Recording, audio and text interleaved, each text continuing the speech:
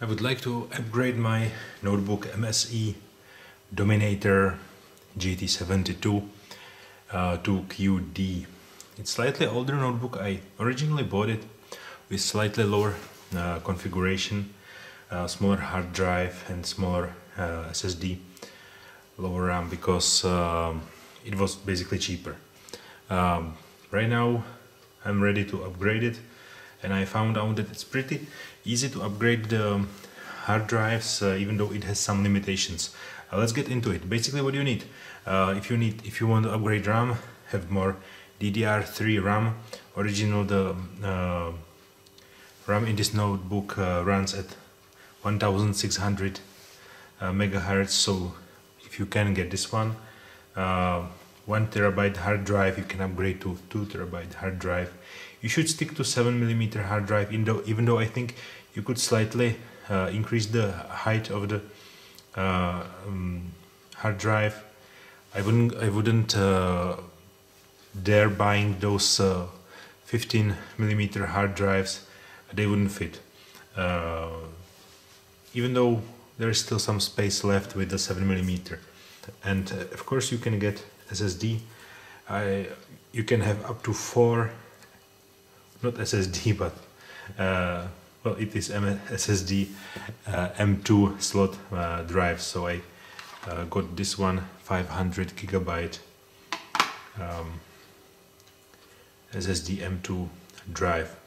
I was thinking and choosing carefully if I could use the upgraded version that runs 1000 something megabytes per second, but then I realized that it wouldn't run that fast in this notebook. There's some limitation with SATA 3 connector, so this type works just fine. Plus you need some basic screwdrivers. Let's get into it.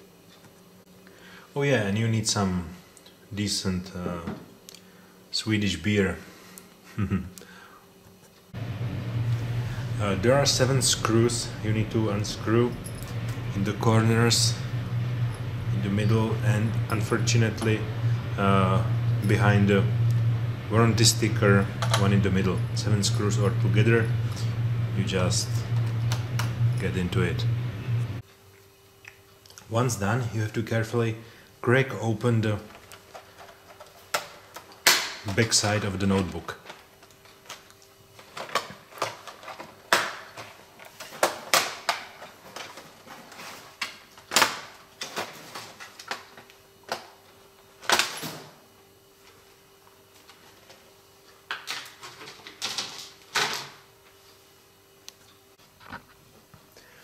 You can see the insides of the notebook. Since it's pretty big notebook, there's plenty of space. There are the big fans for the graphics card and the CPU processor. You can see the wireless options. There are 2 slots for standard hard drive. Well, it's the notebook type.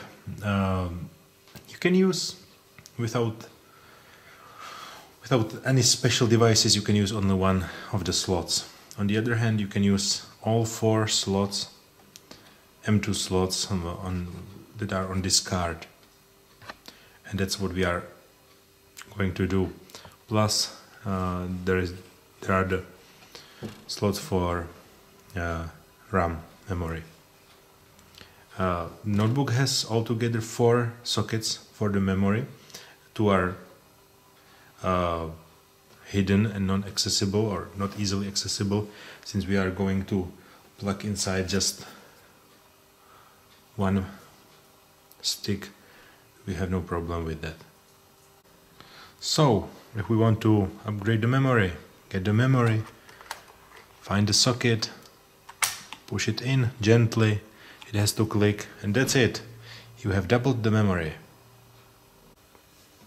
If you want to change the notebook hard drive, take another 7mm hard drive, carefully lift this old setting.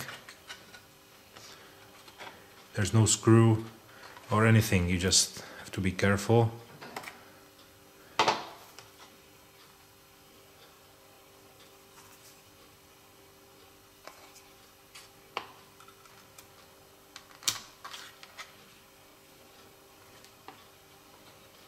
push it in, push it gently into the free space there is. Yeah, everything is clicked.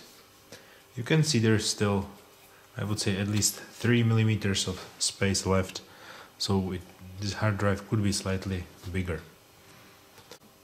And now getting to upgrade the SSDs. I want to show you how this whole rig works. Yeah. There are altogether 4 SSD slots, more than enough for us. So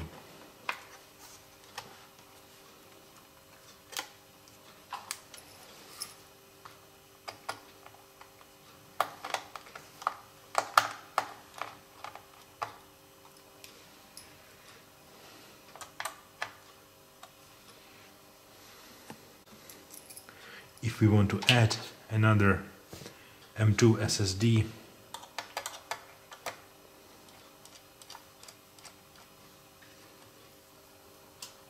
let's unscrew this.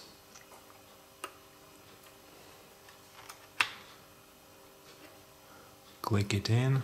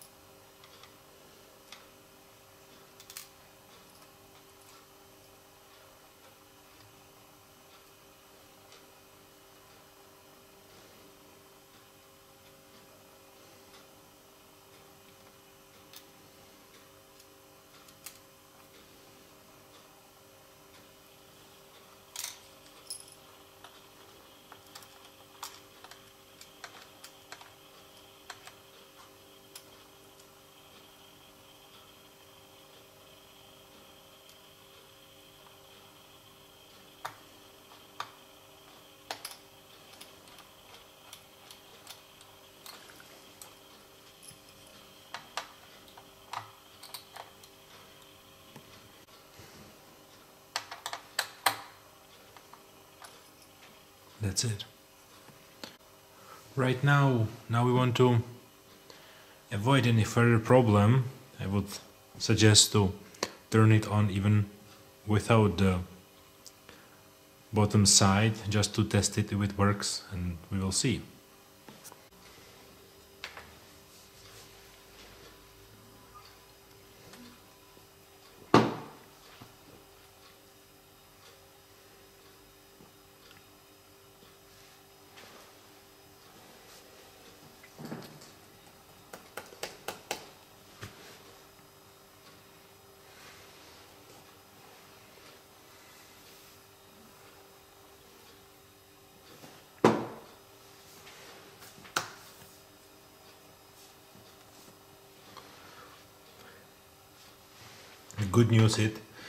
The good news is it works.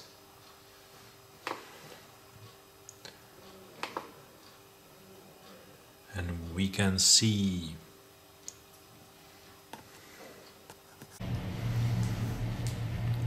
Well, we have checked the system, it works just fine.